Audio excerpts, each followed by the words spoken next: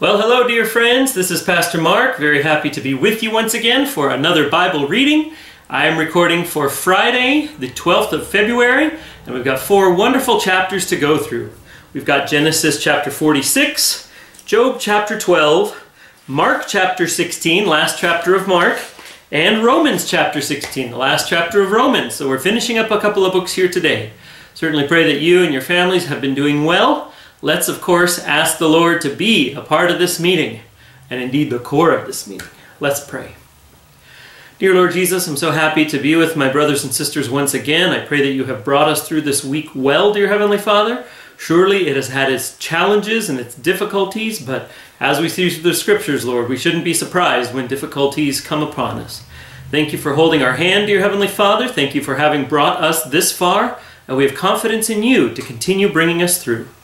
As we study tonight, dear Lord Jesus, we want to pray for the Holy Spirit to come into our hearts, to soften us, to educate us, to make us teachable and malleable, that we may be conformed into your image, dear Jesus, just what was intended through the inspiration of the Scripture so many years ago, but help it to become alive and new and fresh in us, and may we be the latest testimony of God to our modern day world. We want to pray for every family represented here, dear Lord. We pray for health, we pray for safety, we pray for good relationships, and we pray for faith for all of our households. And please, Lord, if anybody is discouraged, please wrap an arm around them, help them to know that they are beloved by you. And for any of us who are feeling encouraged, help us to be an encouraging arm around a shoulder, letting someone else know that we love them and you do also through us. Dear Lord Jesus, we just ask for wisdom. Oh, and thank you for the promise that you give generously without reproach for anyone who sincerely asks that. We are confident in a blessing today, dear Lord, and we pray it for every person watching this video. In Jesus' name we pray. Amen. Amen. So we start with Genesis 46, and even though this is not one of our chapters in which it's the last chapter of the book, you could say that this is the happy ending at the end of the long saga of Joseph. Jacob, by this point, has heard that his son is alive, and can you imagine how that conversation must have gone between Jacob's other sons? They had to admit that they had lied to him all those years ago and that Joseph was alive. Could you imagine just the reeling and the disbelief? I can't believe it. Do I dare put my hopes up? But now Jacob is departing, setting out to go down to Egypt. There has been a famine, and it's going to continue for some more years, and so he does need to move. But as he goes, it says he offers sacrifices to the God of his father Isaac. So he is remembering the patriarchs before him, Abraham, Isaac, to whom God had made these promises, and he wants to give a sacrifice, I'm sure, of heartfelt thanks, the deepest heartfelt thanks that he can muster, I'm sure. God speaks to him, verses 2 and 3. He calls out to him in a vision at night, it says. And he says, I am the God of your father. Do not be afraid to go down to Egypt, for I will make you a great nation there. I will go down to Egypt with you, and I will surely bring you back again. And Joseph's own hand will close your eyes.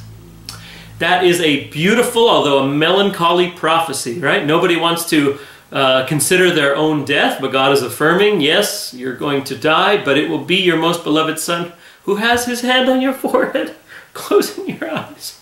Can you imagine what that meant to Jacob to hear that? Oh my goodness, we're going to have a line here, and I'm going to get emotional tonight. I always get emotional at the end of the story of Joseph. Now here's a question that verse 3 and 4 begs. God can obviously communicate to Jacob when he wants to, and now he's telling him about going down to Egypt and being there with Joseph. But for like 20 years, Jacob thought that Joseph was dead, and God could have told him in a vision, "Psst, your sons are lying to you. He's alive and well. I'm protecting him down in Egypt." Why did God not tell Jacob before he found out the natural way from his sons coming to tell him? Obviously, he would have loved to have had that piece of information, would have totally changed his outlook for all those years and decades. We have to trust that in God's wisdom, he knew it was better to have this kind of a resolution than one where he, gave away the spoiler at the ending or something. It certainly would have soured Jacob's relationship with his other sons, But, you know, this is such a climactic ending. I think we can see how it is worth it. Similarly, you know, that question comes to us. If we have somebody who, say, has a cancer diagnosis or needs surgery, why doesn't God just whisper to us ahead of time the outcome?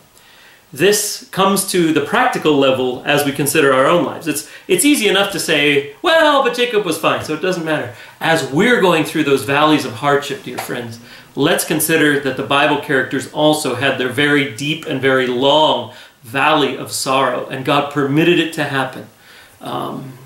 So let's not be bitter about it. It's an interesting question to ask, and obviously very practical when we think about our own lives. But praise the Lord for the good news Jacob is getting here. So verse 5, Jacob leaves Beersheba, which is the southern part of Israel, and Israel's sons took their father Jacob, their children, their wives, in the carts that Pharaoh had sent to transport them. So you can imagine, on the way north, there was this whole caravan of empty carts, right? Egypt is, of course, a wealthy nation. The Pharaoh can spare this stuff. And so these carts are loaded up, I'm sure, with huge joy, laughing, rejoicing.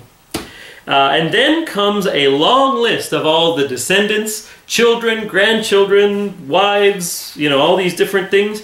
And it's a long list, and it goes on for quite a bit. And it says at the end that it's 70 people in all. Now here's a fascinating little tidbit. Some ancient manuscripts actually say the number 75 at the end. And so that's just an interesting thing, that there's a little wrinkle there. That most manuscripts say 70. The larger manuscript evidence says 70, but there are a few outliers that say 75. 5 people in the, you know, in the scope of this whole thing doesn't make a whole lot of difference, but it's fascinating just to speculate. Maybe it was 75. Moving on to verse 28, they arrive down there and they go to this land called Goshen. Goshen means the land of comfort and plenty, and indeed it was for Israel. It was just what they needed in this time of drought.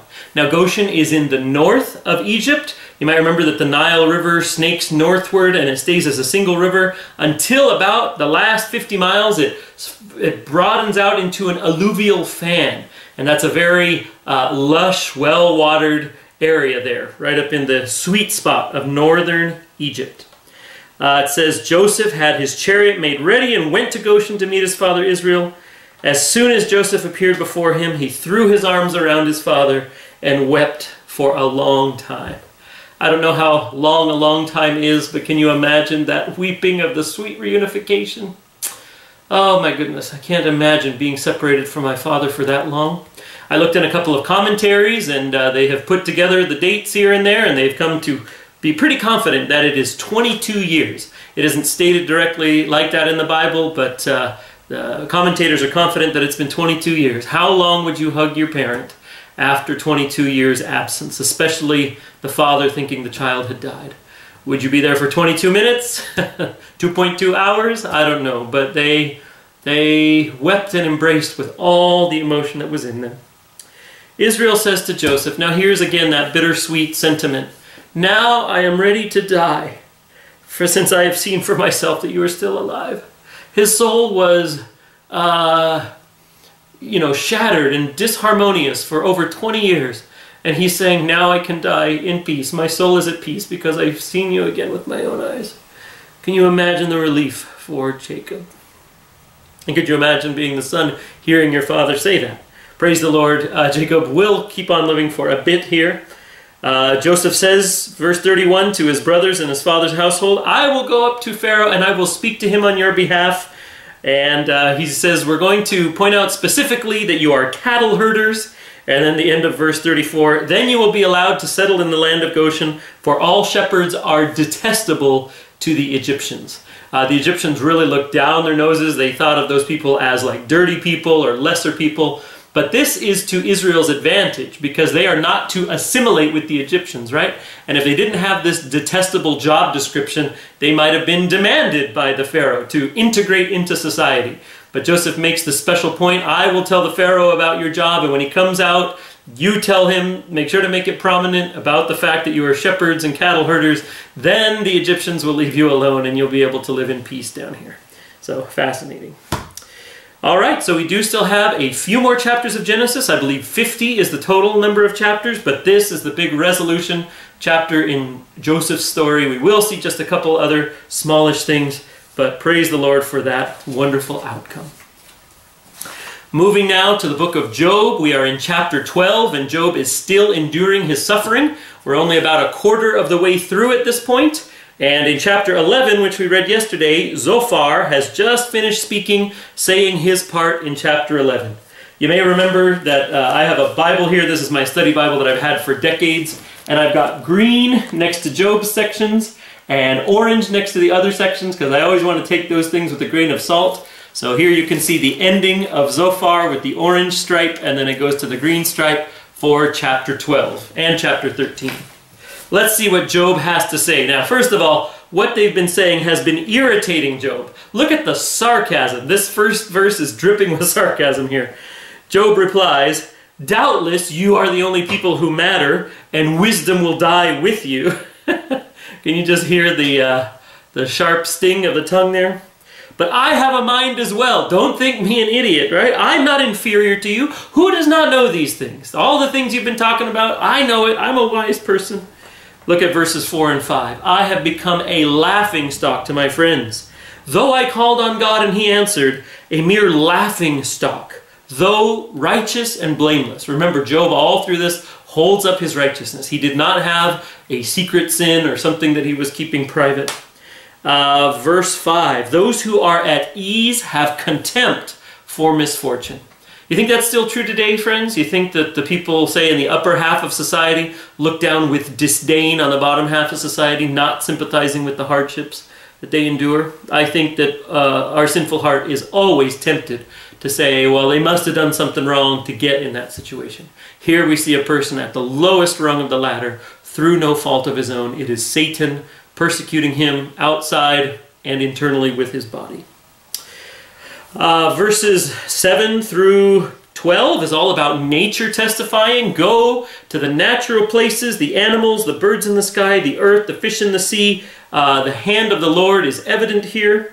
And verse 10, I love this affirmation. "In his hand is the life of every creature and the breath of all mankind."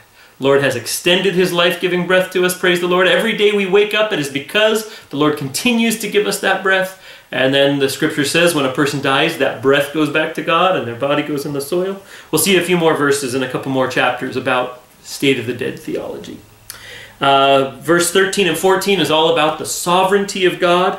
"To God belong wisdom and power, counsel and understanding are his.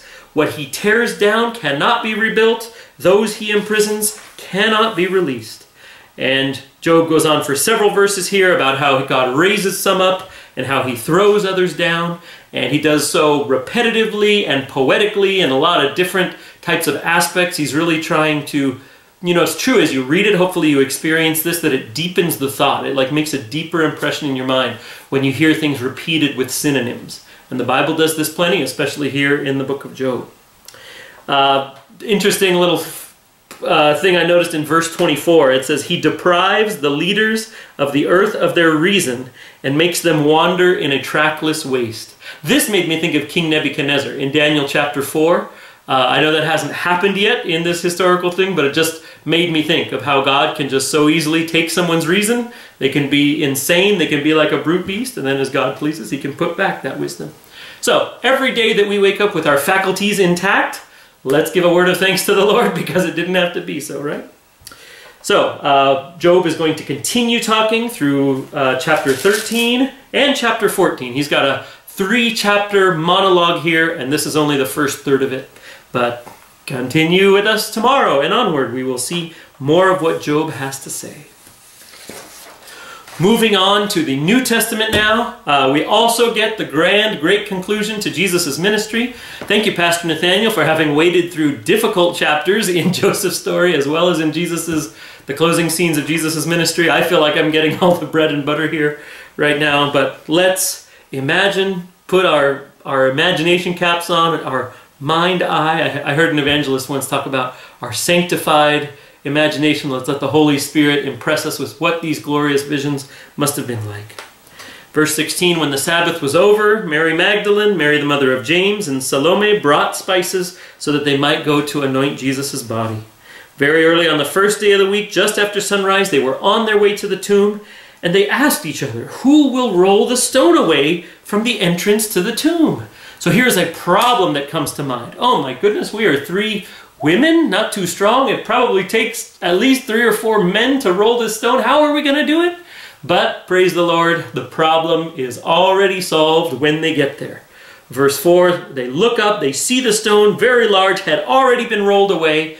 As they entered the tomb, verse 5, they saw a young man dressed in a white robe. We, of course, understand this to be an angel, but it's interesting that it doesn't use the word angel, angelos. It's not, it just says a man in a white robe. We do believe it's an angel, sitting on the right side, and they were alarmed. Could you imagine? You're expecting to have a mournful period, putting these spices on the body to preserve it and care for it, and yet here's this shocking change. Don't be alarmed, he said. Funny how the angels always have to say, like, do not fear, calm down. You are looking for Jesus the Nazarene, who was crucified. He has risen. He is not here. Now, you and I are familiar with this. We've been hearing about Jesus' resurrection from our childhoods. But could you imagine, dear friends, what it would be like to receive news like this for the first time? Frankly, unimaginable that somebody would raise from the dead, right? I mean, it seems impossible, right? But we can only imagine their emotions here. See the place where they laid him, the angel continues, but go tell his disciples and Peter. That might be telling that the angel specifies the disciples and Peter, because you may remember that one of Peter's last actions was to deny his Lord 3 times. Peter may not feel that he's part of the group of disciples anymore, but the angel wants to specify. Peter is still important. Make sure he specifically gets this message. He is going ahead of you into Galilee. There you will see him just as he told you. Praise the Lord. Go back to the north of Israel, Galilee.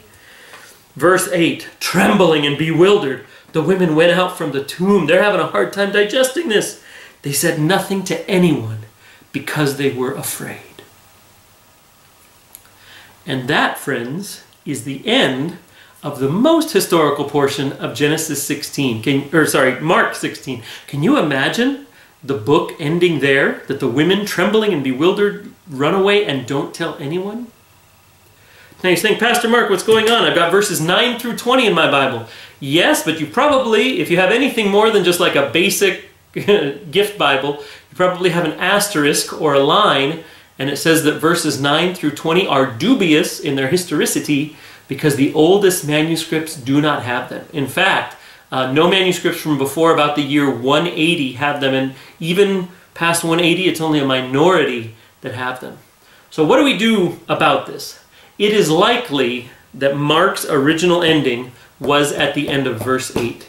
And it is likely that everybody who got to the end of the story said, what? That's it? That's no ending?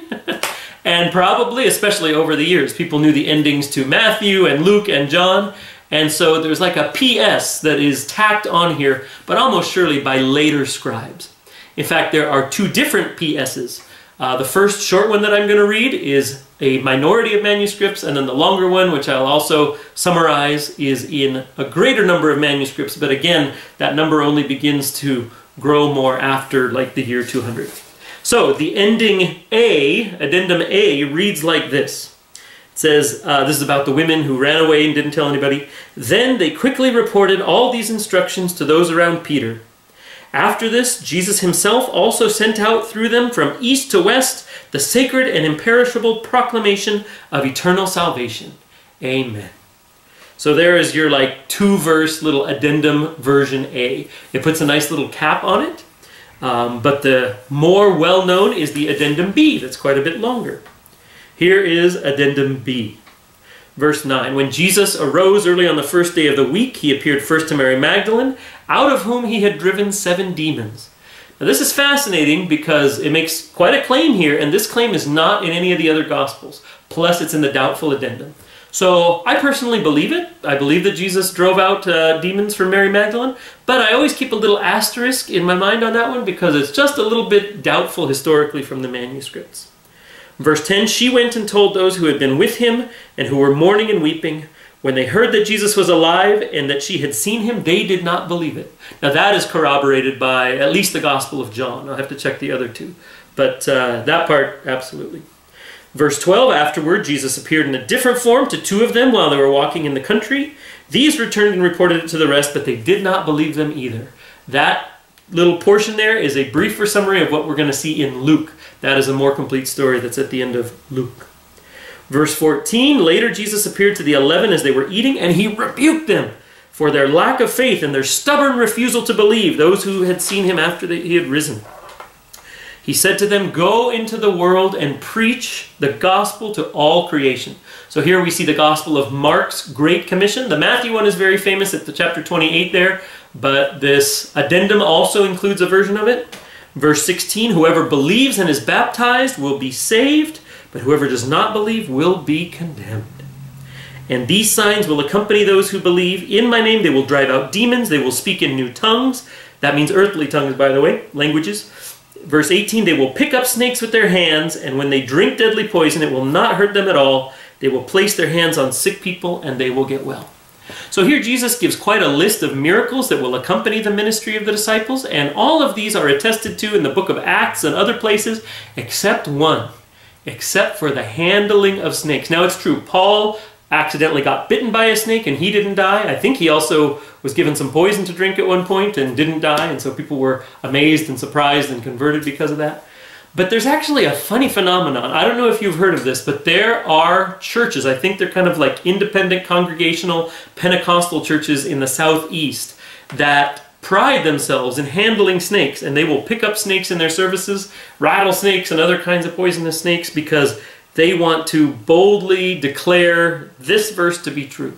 Now, I believe God can do absolutely anything he wants. He obviously saved Paul from a snake, but I don't find anything in Scripture that says you should be intentionally picking them up. To me, that sounds like putting the Lord your God to the test. Remember when Satan wanted Jesus to jump down from the 12-story temple? Jesus said, no, Satan, we do not put the Lord to the test. So I do not recommend anybody to go out and handle poisonous snakes. Yes, God is able. Should you get bitten accidentally, still go to the hospital, please. You know, we don't pit medical attention as opposed to God's miraculous power. He will work it out. So let's see here. Verse 19, after the Lord Jesus had spoken to them, he was taken up into heaven and sat at the right hand of God. Then the disciples went out and preached everywhere. And the Lord worked with them and confirmed his word by signs that accompanied it. Now that sounds like a nice capper that finishes off the story very well. But a couple of things about that. First of all, historically, it is easier to imagine that Mark would have ended it there, kind of on a cliffhanger. You ever watched a movie that ends on a cliffhanger? And it makes everybody gasp at the end. Wait, what happens? It's entirely possible that Peter/Mark just ended it like that, but future scribes and people were so dissatisfied with it that they added the ending. That is easier to imagine than to think that all the scribes early on, except just a couple, had accidentally omitted that, like it ran out of ink and then they didn't get it on there. So it is quite confident that last little 11 verses is from like 150 years later. It does feel good. I like that it's there. It certainly makes the gospel feel more complete without it. Here's another problem. The voice of the writing feels and sounds very different. In fact, just if you read verse 8 to 9, it's like 9 is starting a summary. It reads differently. And here's an interesting little manuscript note here. There are 8 words in those 11 verses that are used nowhere else in the book of Mark. So you know how people tend to use a certain vocabulary? As you continue reading, you'll probably be able to hear the subtle differences between how Paul expresses himself, and John expresses himself, and Luke expresses himself. Well, Peter and his penman Mark did not use these 8 words all throughout the other 15 and a half chapters of the Bible, and yet here in the postscript they used 8 new words.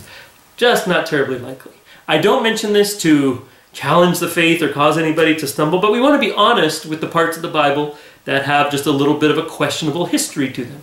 I don't think we do ourselves any favors intentionally remaining ignorant to those things, because critics will bring it up. Well, what about the end of Mark? We need to be aware of and able to speak to that if somebody else brings it up, either as a genuine question or as a challenge to our faith. So practically everything we affirm because it's corroborated from other parts of Scripture. The only couple of things that I see that I just keep a little asterisk in my mind is that Jesus drove out seven demons from Mary Magdalene, and that handling snakes is promised to be non-issue for Christians. Okay, let's move on to Romans 16. This also is the last chapter of what can be called Apostle Paul's magnum opus. It's the most complete theological discussion of Christianity and what it all means. And thank you again, Pastor Nathaniel, for having brought us through several chapters of working through the theology on this and the practical applications in the recent chapters. And now, most of chapter 16 is personal greetings. I mentioned it a time or two before. Paul is by far the most autobiographical of the New Testament authors. And I'm so thankful he is, because he gives us a glimpse into early church life. So yes, there are a lot of names through here. I'm not going to read every name, but we'll mention some significances here. First of all, the first greeting, and generally in Greek, importance is prioritized. It's kind of like the ingredients list on the back of your food products, that the one with the most percentage in the ingredient comes first, and then second, third, fourth. There's smaller percentages. Greek tends to prioritize at the beginning, so it's possible Paul is mentioning the most prominent ones first, and check it out. 2 of the first 3 are women.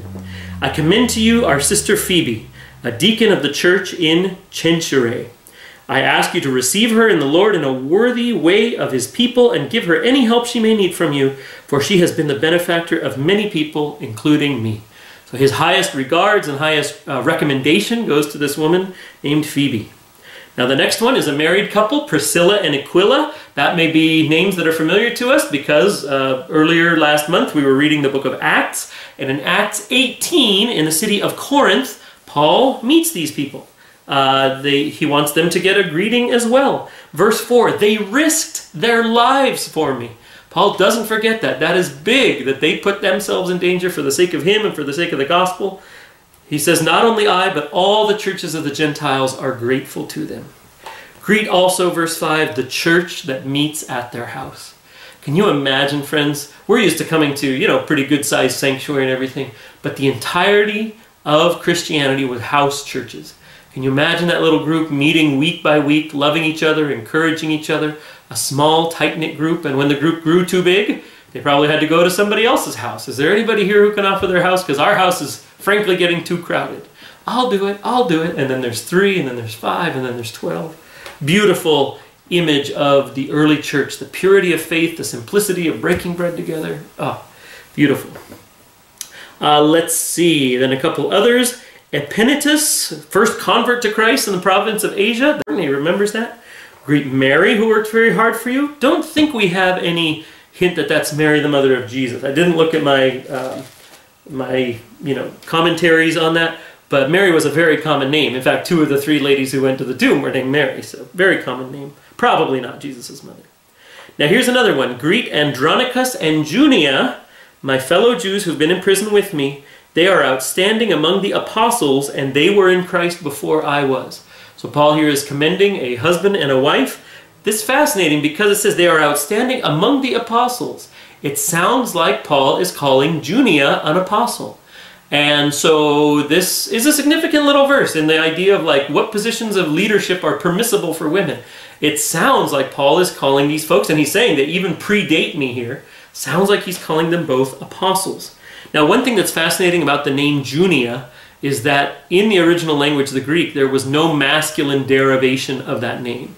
You know how in English we have Robert for a man's name and Roberta for a woman's name? Another one might be in Spanish, there's Mario, masculine, and Maria for feminine, right? And a lot of the names have masculine and feminine forms. Same thing was true in Greek. A lot of names had a masculine form and a feminine form, but Junia was one of those names that did not have a masculine form. So there can be no confusion here. Paul is addressing a woman, and it's necessarily a woman, as a fellow apostle. Then we got Ampliatus, verse 8. Verse 9, Urbanus. Sounds like he's a city dweller. I'd have to check how far back the word urban goes. But it made me chuckle because even in the Orange SDA Church, we have a couple with the last name Urban. So Urbans, this might be like your long distant relative in the past, right? Several other names throughout there. Latter part of verse 11. Greet those in the household of Narcissus. Narcissus is named after the Greek god who was full of himself. I think it was something like he got frozen looking at a reflection of himself in the water. And so fascinating that at this time there was somebody walking around named Narcissus. We don't have that name anymore because it has a pretty negative connotation. Let's see. Other names, Tryphena and Tryphosa. Two women, perhaps sisters, because their names kind of sound like inverted versions of each other. Persis, Rufus, that's an interesting name too. Still around a little bit, I guess. Some hard names in 14 and 15 there. Verse 16, greet one another with a holy kiss. I think of a loving kiss on the cheek, probably is what he meant there. All the churches send their greetings. But he does go into a bit of practical instruction in verses 17 and 18. I urge you, brothers and sisters, to watch out for those who cause divisions and put obstacles in your way that are contrary to the teaching you have learned. Keep away from them. Such people are not serving our Lord Christ, but their own appetites. By smooth talk and flattery, they deceive the minds of naive people. Everyone has heard about your obedience. I rejoice because of you, but I want you to be wise about what is good and innocent, also some versions say ignorant, of what is evil. Verse 20, beautiful piece of good news. God of peace will soon crush Satan under your feet. Sounds like that language back from Genesis 3, right? Being crushed under your feet. Yes. The grace of our Lord Jesus be with you is Paul's desire for the church in Rome. Verse 21 mentions Timothy, his co-worker. We know about Timothy. He shows up in the book of Acts, and we have 2 letters to Timothy later on, so you can read more about that relationship and how Paul counsels him to be a good minister to the Lord. Verse 22, I, Tertius, who wrote down this letter. Wait, stop the car for a second. What is this? Somebody else wrote the letter? Sounds like Paul had a secretary. Paul, we can infer from a couple other places, might not have had good eyesight. He, of course, was blinded by the Lord and then had the scales removed. Who knows if he bore some long-term consequence of that. In one of the other books, I'd have to look up which one it is, he says, look what big letters I'm writing with as I greet you in my own hand. It looks like at the end of that other letter, Paul picked up the pen to do some writing, but it was big and ugly, probably because the eyesight might have been bad. And so to think that Paul was likely giving dictation and this guy Tertius was writing it down. Some people criticize, for example, they criticize Ellen White for using secretaries. How could a person writing for the Lord use a secretary? Well, here it is. Also, there's other places too. There's an example in the Old Testament of a secretary as well doing the writing. Gaius, whose hospitality I and the whole church here enjoy, sends you his greetings. Paul is likely staying with him, and the house church meets in his house. Here's an interesting one. Erastus, who is the city's director of public works. That's a prominent position. Fascinating that he sends greetings along with his brother Quartus. And then verse 25 through 27 is a beautiful benediction. It is an appeal for blessing. And I was thinking as I was reviewing this, why don't we make this our benediction as well? So if it feels appropriate to you, feel free to close your eyes. Let's open our hearts to God as we read these last few verses. Now to him who is able to establish you in accordance with my gospel, the message I proclaim about Jesus Christ, in keeping with the revelation of the mystery hidden for long ages past, but now revealed and made known through the prophetic writings by the command of the eternal God, so that all the Gentiles might come to the obedience that comes from faith. To the only wise God be glory forever through Jesus Christ. Amen. Friends, that is my prayer for you, that the peace of Jesus, as well as the power of his word, would dwell in your hearts, would influence all that you do, all that you are, and that we could be infused with him so that when we go out the door, it's not just us, it's Jesus in us, through the Holy Spirit, living out his will and his actions, his life. Thank you so much for spending this time together, dear friends. I love you and miss you all. Hopefully it won't be too long before we're able to meet again in the house of the Lord. In the meantime, it's lovely seeing you folks out on the parking lot or the courtyard for the Sabbath morning services. Please greet your families from me and from us at the church. We love you and miss you. Blessings in Jesus' name. Bye-bye.